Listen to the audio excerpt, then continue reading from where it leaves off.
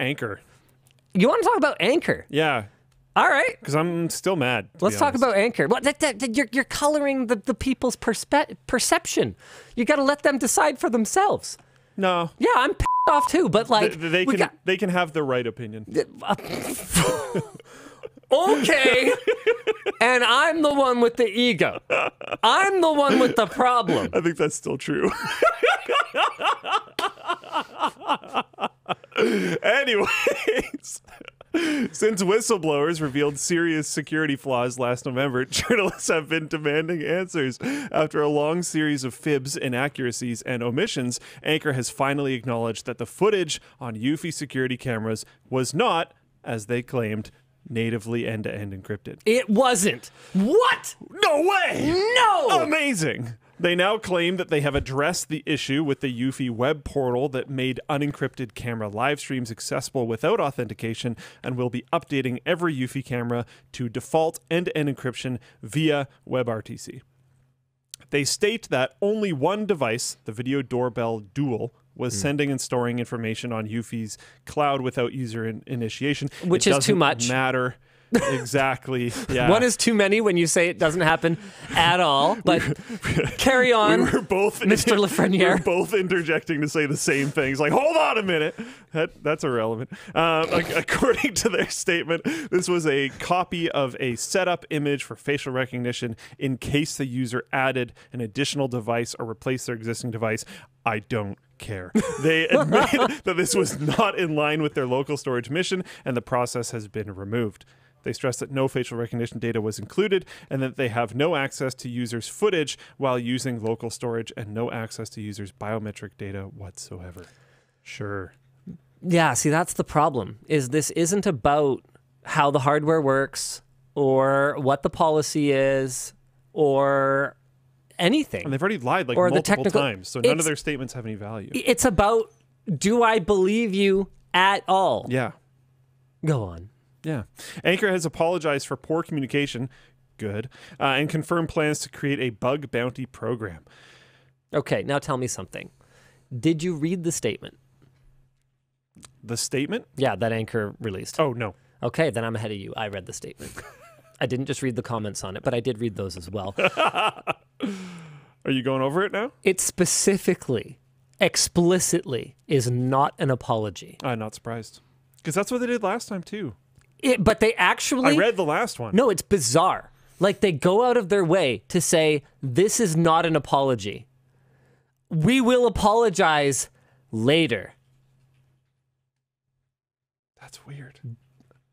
So... That's really okay, weird. if I were to take...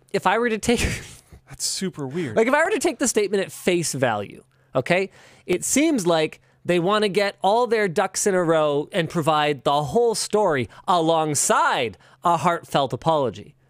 But from my point of view, it looks like legal butt covering.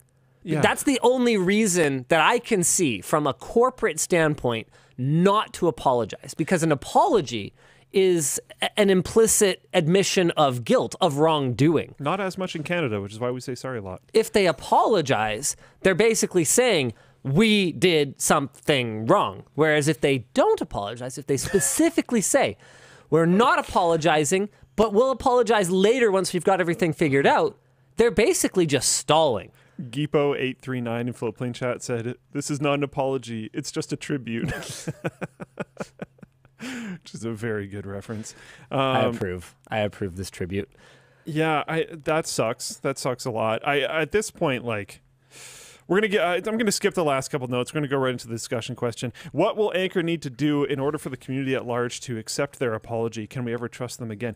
A massive, like, brutalizing leadership change. Like, I can't imagine the thing that steered this ship so far I would ever trust again.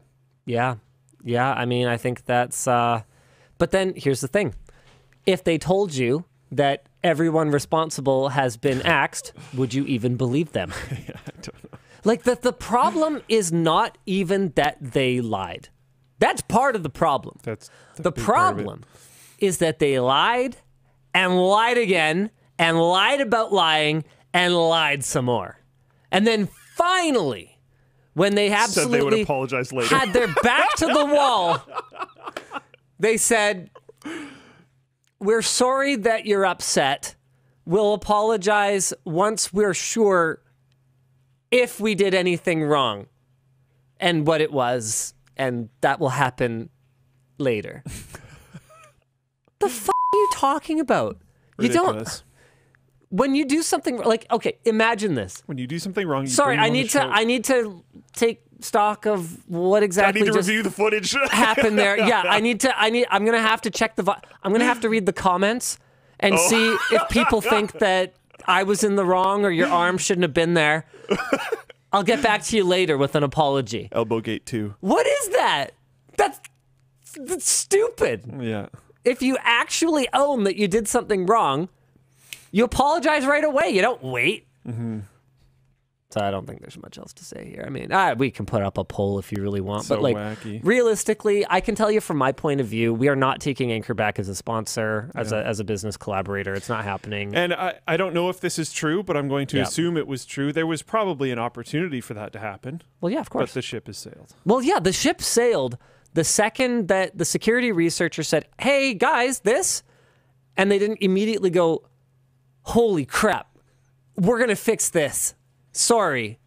Massive oversight, big patch. Yeah. Boo. Even if that was a lie, it would have been the correct lie. I won't say anything is the right lie because there's no right lie, but there is a correct lie.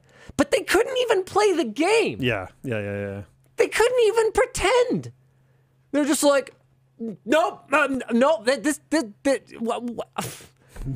If you don't want to be associated with the CCP, don't act like them. Yeah. Because that's the reality, right? That's fair enough. Like from a certain point of view, yes, okay. Every Chinese corporation has some pressure on them from the CCP, but that doesn't mean you have to actually behave just like them. When you're caught lying, you just lie more. Like, I don't get it.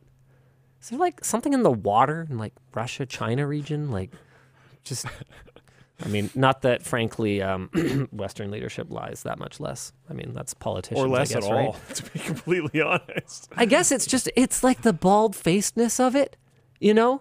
Like they're not even giving me any respect whatsoever. They're going, I didn't do that. Right? You can't prove I did it. Yeah. I mean, they at least give me something plausible. Like I'm sorry, I have a rare condition that causes Just muscle random lash outs. spasms. Yeah. Yeah, it's like Tourette's but for physical violence. Like I just, you know. Isn't that a thing? Actually, no, I mean, I doubt so extreme that you would like hit people. But like it's I don't know. at least make up something plausible. You know? Help me out here.